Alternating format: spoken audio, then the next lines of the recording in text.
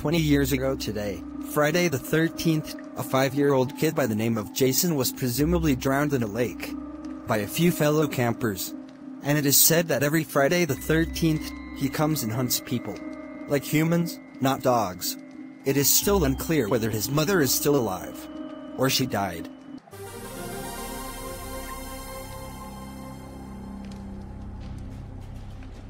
So, do you think we'll get a surprise call from Sage telling us to get home because it's 1 minute to Friday the 13th?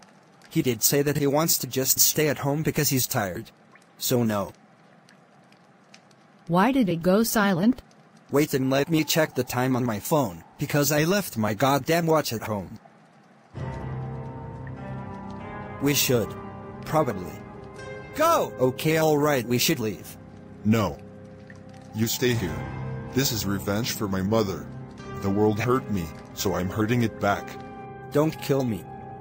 I'm trying to get home and understand the fact that I saved the world from a robot apocalypse. Too late. Let me get my fork.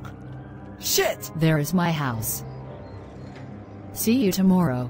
Now there's my house. Phew. That was a close call. I might as well head in. No! Shit! No! Head inside before me. I dare you. Get out of my home. Sage? Where are you? Just don't open the door, Blue. Let's just see who's at the door from the little thingy Jabba. Oh, it's just Sage. Hi, Sage. You're finally awake. What?